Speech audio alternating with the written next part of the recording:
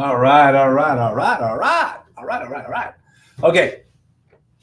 Um, Very funny story. I'm just going to tell you right now that on my Tuesday on my Tuesday call, I left a joke hanging out there. I asked you to Google the name of the person so that you could figure out who told that joke. Got a phone call from my brother last night who listens to everything I put out here. So very happy to hear from my brother. I never hear from my brother. He never calls me. I always have to talk to him through the podcast. And he was wondering what the answer was. So if there's anybody out there that's still wondering who the comedian was that told that joke, you can check that out on my Tuesday call. Which I have to tell everybody right now that my Tuesday call is now changing. We originally softly called it the three things, and every topic would be the three things, blah blah blah blah blah. And what I've decided to do, because I think it'll be a little bit more unique, is it's now going to become the multifamily law school, where we take on a fact pattern, we take on a case, we take on a contract issue, anything like that. So if you have anything that you want to talk about, send it on over at charles@dobbenslaw.com, and I will get you at the top of the list for subject matter. But otherwise, I'm just going to pull up a topic that I've had to deal with over the years, and we can talk about it and see what you would do. But in today's call, listen, I'm telling you, we're doing the hotel to apartment conversions, and it's just amazing how much interaction we have with the zoning departments. And, we're seeing huge changes in zoning laws all across the country. Everywhere we go, oh, well, we're changing our zoning. Well, we're changing our zoning. Wow. What happened? And I got to tell you, folks, I've been kind of a historian on the zoning laws because of reading the book by Richard Rothstein called The Color of Law. And that really has opened my eyes quite a bit to the issues that we have in this country as it relates to de jure segregation. And you might think that's a big, what is this term? What are we going to be talking about? I thought we were talking about zoning. Yeah, we are talking about zoning, and you're about to find out how those two terms are so negatively related. My partner, Dave Peters, sent me over an article that I want to go over here. The name of it was The Hottest Trend in U.S. Cities, Changing Zoning Rules to Allow More Housing. And this was an NPR article, npr.com, which I know what you're thinking. But David Peters, he's a good guy. He's a really good guy. I really like him. But occasionally he does go on the dark side, and he finds me articles on NPR. I will forgive him. Especially because this time this article had to do with something that is near and dear to all of our hearts. And it starts off, and I'm going to paraphrase a lot of their article, so I can't be canceled. I don't want anybody to try to put this presentation through a fact checker or a plagiarism checker, because I'd fail. But I'm attributing most of it to NPR. Some of it's mine, some of it's NPR. So they start off by saying America is in a housing crisis. From a recent NPR article, to ramp up supply of housing in communities, cities, and let me rephrase. To ramp up supply of housing in communities, cities are taking a fresh look at their zoning rules that spell out what can be built where and what can't. And many are finding that their old rules are too rigid, making it too hard and too expensive to build many homes. What's the solution? Zoning reform. Doesn't it drive you crazy that the people that created the problem are now the ones coming up with the novel ways to solve these problems? It's like the old saying that I say all the time: when you're being ridden out of town on a rail, get in front of the crowd and make it look like you're leading the parade. Now, states, cities, and towns are crafting new rules that do things like allow multifamily homes in neighborhoods. They allow for building of accessory dwelling units, or ADUs, or as normal people would always have said, in-law apartments.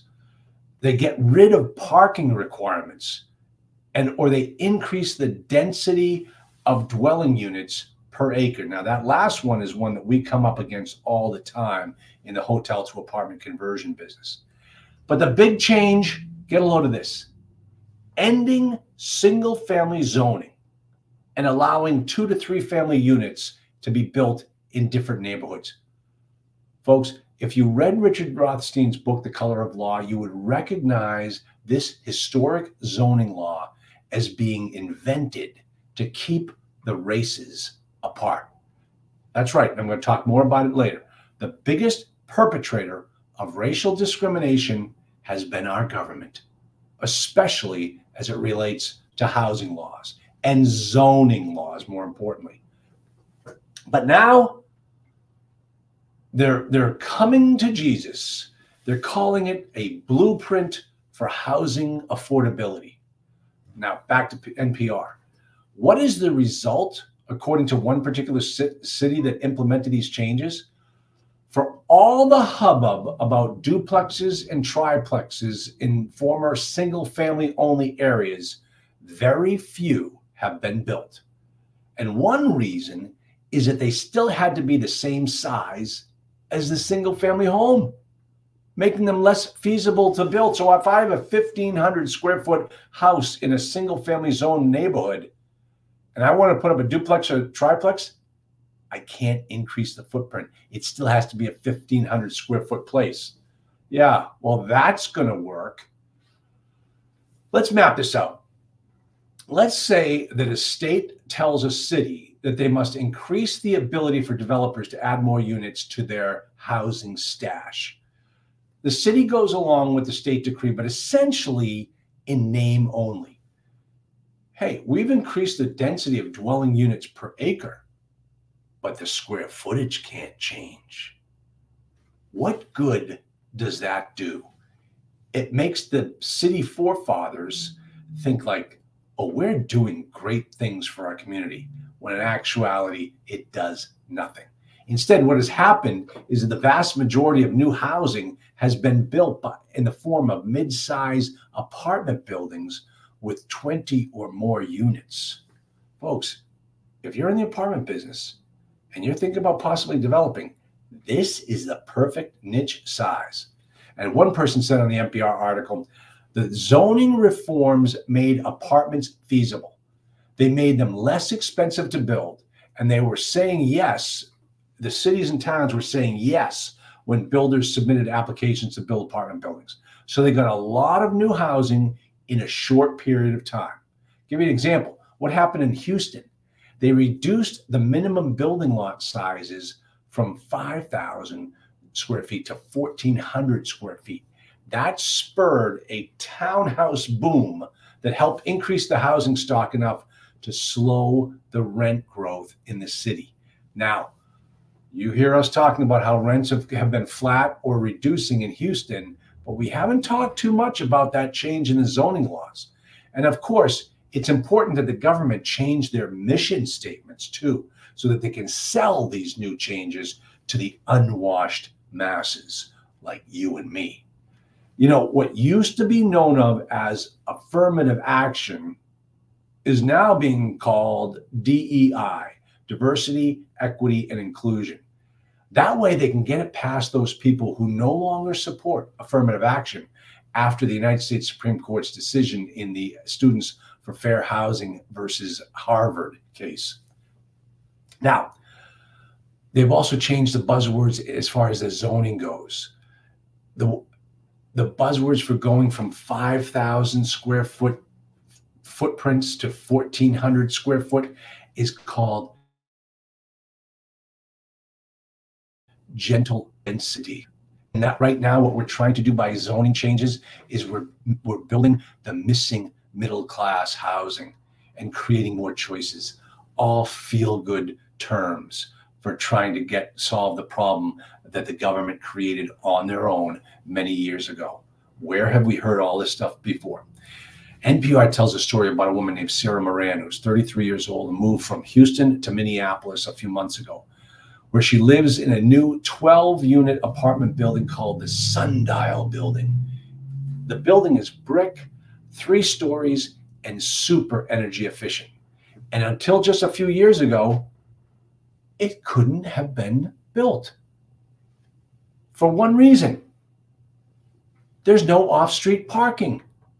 In other words, Sarah Moran and her children had no place to live a few years ago because the government had to make sure that she had housing that provided at least 1.4 parking spaces for her non-existent automobile that she couldn't afford in the first place because her housing costs were too high. And did you ever stop and ask yourself, why 1.4? Why not 2? Why not 1.6? And let's go crazy. Why not 0? Think about that for a second. Parking spaces are essentially a commodity. And of course, location determines the true value of a parking space. But wherever you go, a parking space performs the exact same function, right? It's a parking space. No moving parts. It's not going to break. And there are companies that will open up to sell just that, a parking space. They're called parking garages. And did you ever wonder, when that builder of that parking garage came before the zoning board, if he was asked to provide 1.4 dwelling units for every 10 parking spaces built, or maybe 1 new dwelling unit for every 7 spaces he built? Of course not. That would be ridiculous. How could you ever ask a builder of a particular type of structure to build a structure with a product that is sold by another builder? Wait a minute, did I say that right? I think I did. I did say that right. It just sounded ridiculous. And that was my intent. It's called proving absurdity by being absurd. And that's what our government does. And that's why we're in the position that we're in now. NPR goes on to say that the sundial is the sort of building many cities want more of. Housing that offers options for people at different income levels in different stages of their lives, in neighborhoods that already have amenities like restaurants and transit routes, and possibly parking garages. NPR continues. They say, it's no accident that throwing out the parking rules was vital to the sundial's construction. The elimination of parking requirements has been the most effective regulatory reform we've ever made. And a 2019 analysis by the New York Times looked at 11 U.S. cities and suburbs and found that in most of them, 75% or more of the residential land is zoned to allow only detached single-family homes. No row homes, no apartments. In Connecticut, get a load of this one, in Connecticut, researchers found that 3-unit homes, 3 units, are permitted by right on just 2.5% of the state's land, and that 9 towns only allow single-family housing. Remember what I said at the beginning about segregation, de jure segregation? Let's get into that a little bit more.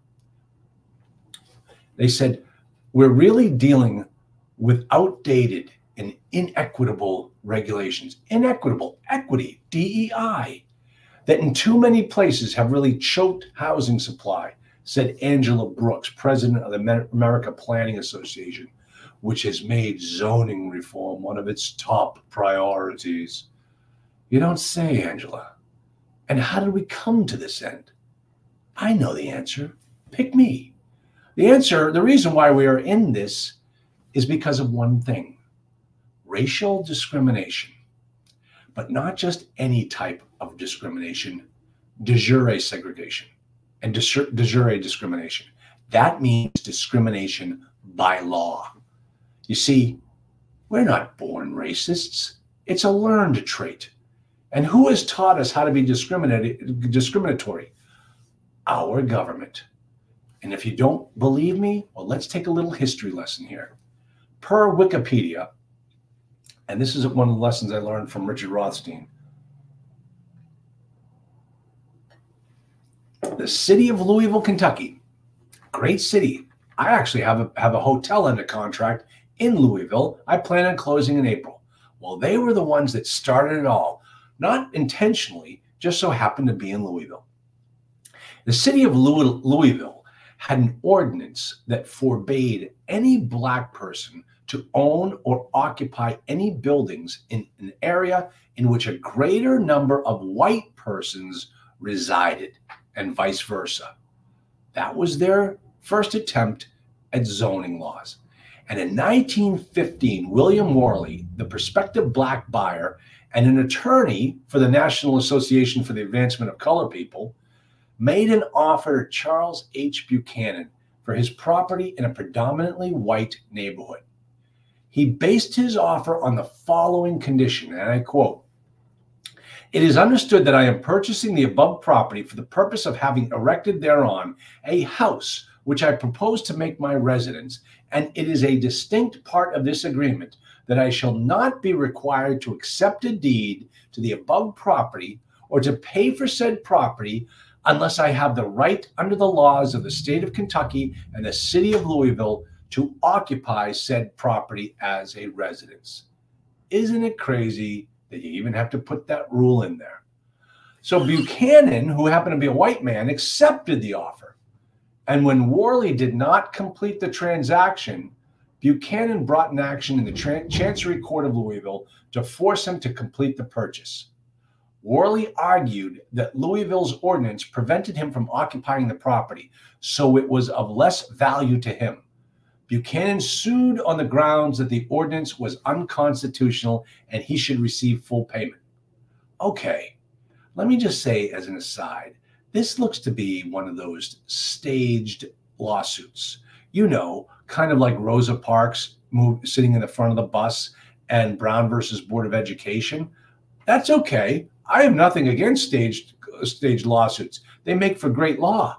And in this particular, because typically, why would somebody take a housing transaction, the sale of real estate, to the U.S. Supreme Court, unless there was something else there that both parties were trying to prove?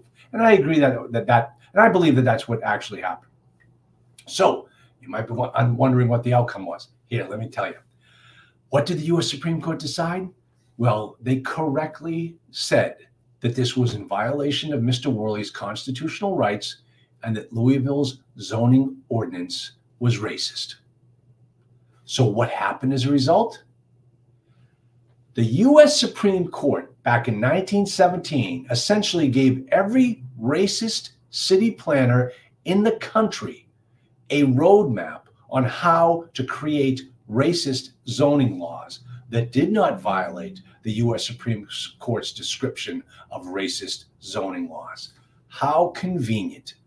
I couldn't imagine any other way that the court could have been more helpful to the cause of the racists. Let me give you some examples of how over the years zoning laws have been used to segregate our citizenry. Officials passed, and this came from Richard Rothstein's book, officials passed ordinances limiting certain neighborhoods to single-family homes. Remember, we're talking about what goes on in Connecticut, where only 2.5% have 3 units or more, are allowed 2.5% of the land can allow 3+ units. Officials passed ordinances limiting certain neighborhoods to single-family homes only to middle-income people. Because African Americans had been historically and systemically discriminated against in their job market, many were lower income and so could only afford housing in apartment buildings, structures that were banned by these ordinances. The result was that areas zoned for single-family homes stayed or became white areas, while areas that allowed multiple family dwellings stayed or became African American.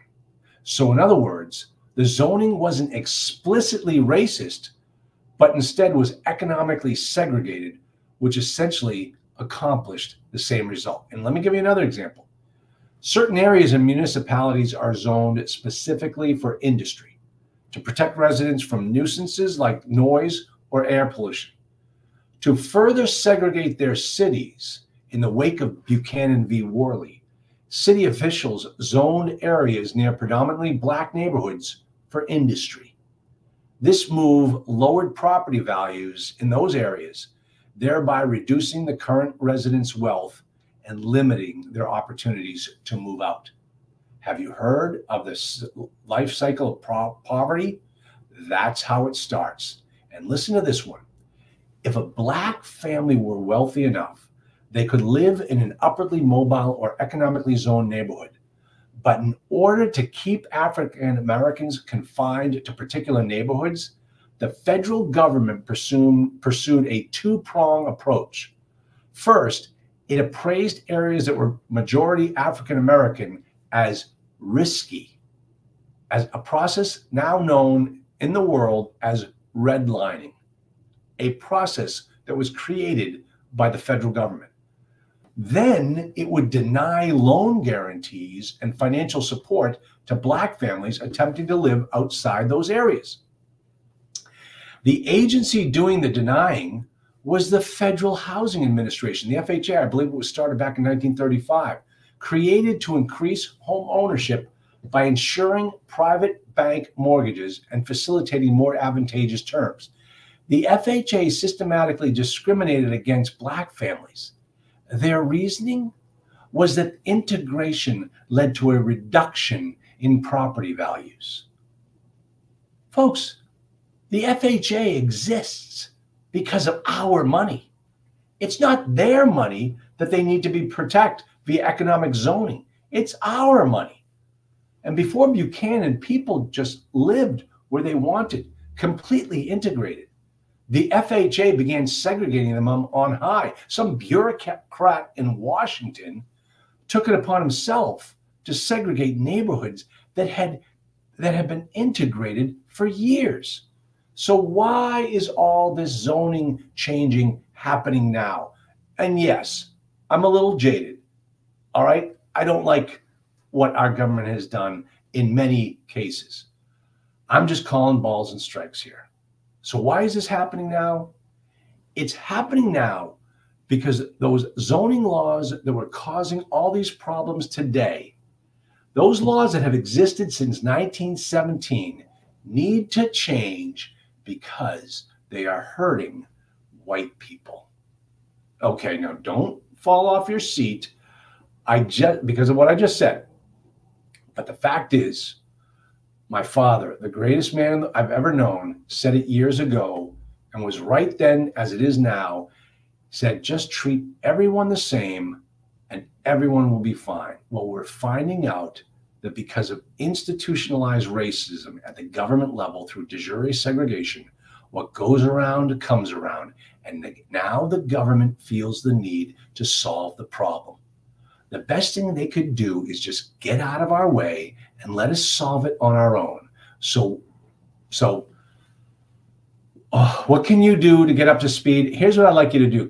If you're in the multifamily business, if you're out there looking for deals, contact the local zoning department and find out what plans they have for modifying their current code. My city is changing all of their zoning maps and allowing for increased density in different areas. If that's the case, make sure you go around and find out what the impact will be on different parts of your city. Maybe you can go out there and find an empty lot that could only support a single family unit in the past, and maybe you can put up a 4 or 5 unit townhome structure. Contact a local modular housing company. Out here, one that I highly recommend, and I recommend you going to their website and to check it out, is westchestermodular.com. Look at some of their apartment buildings that they put up, or row houses they put up through modular building. It's amazing, absolutely beautiful, beautiful property. you might be able to drop those right into that lot because of the zoning changes. I've already seen it happening around my town all over the place. I'm thinking, geez, these guys were on top of it. So now I'm telling you to get on top of it and check out what the zoning laws are in your area so that you can figure out exactly what's happening. So that is, no, Francis, this has got nothing to do with opportunity zones. Those opportunity zones are great opportunity. No kidding. That's why they call them zones. No, that's not why they call them zones. But yeah, check it out. Look around, find different areas, get to know what's going on in your area. Many of these, and of course, all these politicians are jumping on the bandwagon like, oh, yes, we're doing all these great things. Yeah, where have you been for the last 20 years when the Sarah Martins of the world couldn't find a place to live? Come on, guys. You can do better. You can do better. So that's my argument for today. Hello, John Racine. I hope you all enjoyed this. Am I right? Am I wrong? Like, how do you feel? Did I go off the deep end when I called out as being like this is a white people problem now? So now we're gonna solve it. Oh, now we're gonna make it happen. Like, come on, treat everybody exactly the same. That's the key to all of this. My father had it done. I mean, I remember, my dad being an insurance agent for all those years. Insurance agent all those years. Let me see. There was one time that we drove down a road where there were a lot of mobile home parks. And of course, you think mobile home parks, lower income, what have you. My dad, the insurance agent, says to me, I was in one of those mobile homes the other day, and the people gave me a check for $75,000. This was in 1976. Don't ask me how I remember that, but this was 1976. And the people had given my dad a check for an annuity for $75,000 in a mobile home. My dad's response was, you just never can judge anybody. You always have to treat everybody exactly the same. Another example that I read a book one time about the top car salesman in the country. This guy, and it's not a dealership I'm talking about. I'm talking about the actual best salesman. He wrote a book. And they asked him, why are you such a good salesman?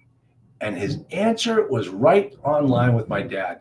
The guy said that when somebody comes through those doors, I always think I can sell them a car. I don't care who they are. I always think I can sell that person a car. He doesn't judge anybody.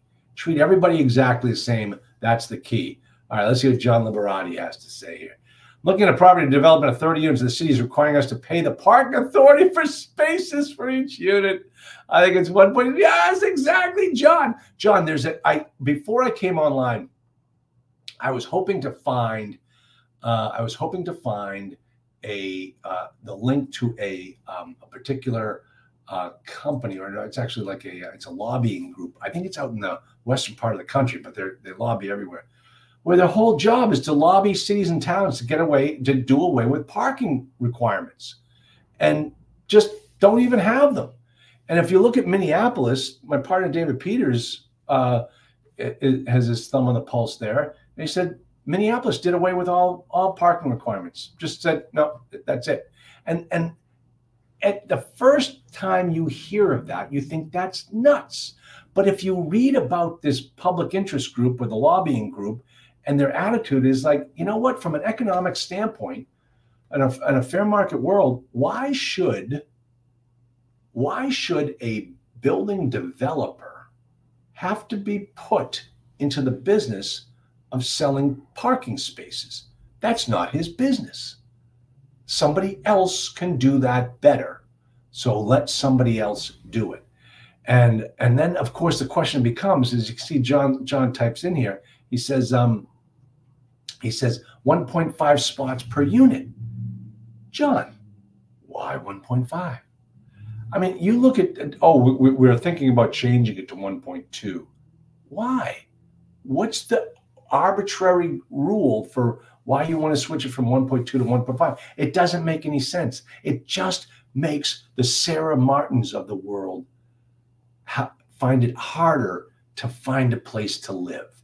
You know, it's got to be a part of where you live. If you want to live in a city with a car, well, it's your responsibility to go out and find parking. The cost of the parking shouldn't be baked into the rent. The cost of the parking should be your own personal responsibility, and you pay somebody else to park your car. If I live in an apartment building in the city and I don't have a car, why should I have to subsidize your parking space? And that's exactly what's happening. So parking, we deal with this like right now on this deal in Louisville. Do you realize that if the building has bike racks, or if it's on a bus line, we can have the parking requirement reduced? Oh, what a great idea. It just doesn't make any sense. And the other thing too is if, we take a hotel, I'm hoping this is going to change. If we take a hotel, which typically has a 1-to-1, or maybe a slightly less than 1-to-1 parking ratio, because think about it, if somebody's coming to stay for the night, they have one car. Then the whole family's not coming in. And it's a hotel room, so there's not really a whole lot of people. So we can live with a 1-to-1. But if you make it a dwelling unit where people sleep there long-term, night after night, more than 30 days, they now say you need more parking. Well, it's still the same size unit. It doesn't mean that more people are now living there. I can understand that thing. Well, husband and wives are now living. Okay, fine. But now you've just forced one part of the customer base to subsidize the other part of the customer base. That should not be a housing issue. Where I house my car should not be a housing issue. So let's see what John says. I agree with your father. Just having equal and it won't be. Exactly. And I'll tell you something. If you read the book, and I highly recommend, it's just great. Richard Rothstein just cuts right to the chase. Basically what they said is before FHA, before the government, the federal government really started getting into the housing and these rules, everybody lived together. One guy cites this example that he was Jewish and the girl next door was white and she had a black boyfriend and they just lived all there. And all of a sudden, federal government comes in, starts creating neighborhoods. Oh, the white people have to be there and the black people have to be over there. Had they just left us alone and they just let us live our lives instead of some bureaucrat, and I blame it all. And if we're going to find blame, and I didn't mean to do this, one son of a bitch, Woodrow Wilson. Boy, that guy was a racist. He was from the deep South. He was bad. That's why Princeton had to change the name of their buildings. Took off the Woodrow Wilson Public Affairs, whatever it was called. That guy was bad. Well, he was terrible. Terrible. All right, let's see what John says. And this city needs an additional 59 units. John, they got to do something. They got to do something, John. They're not going to be able to do it if they're not going to be able to get those 1,500 units in there on an affordable basis or even barely affordable basis if they still keep those same type of requirements. And that's why this particular lobbying group has come into existence for towns like yours. John, shoot me an email, charles@dobbenslaw.com. Shoot me an email so that if I come across that on the name of that entity, I'll shoot it back to you. You can go check them out. When I heard about them, I was shocked. It was like, what? There's a lobbying group to get rid of parking? That's the craziest thing I've ever heard. And then when I started thinking about it and reading more about it, oh, I get it. I absolutely get it. And that Sundial property in Minneapolis is a great example of how you just it's a burden on us owner operators of multifamily property. So, all right, that was it. I'm sticking to it. I hope you folks all enjoyed it. Thank you, Francis. I appreciate that. Yeah, and it really shouldn't be a social justice cause. Treating people the same, no matter who you are, should not be a cause. It should just be the way you live. All right, good. Thanks, everybody. It's great to see you all. For those of you that are listening that are in my Monday night or my Monday night call, that group, you are welcome to join us on the hotel to apartment cohort call, which will be happening in just 23 minutes. And that's because we had a holiday this Monday and I postponed that call. So everybody can jump on over to listen in on how we're doing with our hotel deals. Very exciting. And what else do we have going on? No, I don't have. My webinar is going to be put up. Molly will know better than I as to when it's going to be posted up, and it's everybody can listen to it. It's all about business and building your own multifamily real estate investing business. And if you can't do it yourself, I can certainly help. That's what I've been doing for years. So other than that, folks, great talking with you. I hope you enjoyed this one. I'm going to try, and I'll hopefully see you Tuesday. I think it's Molly's at 2 or 3 p.m. Eastern time. I can never remember. Molly just tells me where to go. And that's going to 3 p.m. Eastern on Tuesday. This is going to be the multifamily law school. And if you have any topics, let me know, and I will prepare, and I will. Yeah, look at that. That's cool. I will prepare, and I will have it ready to go. I'll have your law school lecture prepared for you on Tuesday at 3 p.m. Eastern time. Everything is Eastern time. The world revolves around Eastern time. All right, everybody. Great to see you all, and I will talk to you soon.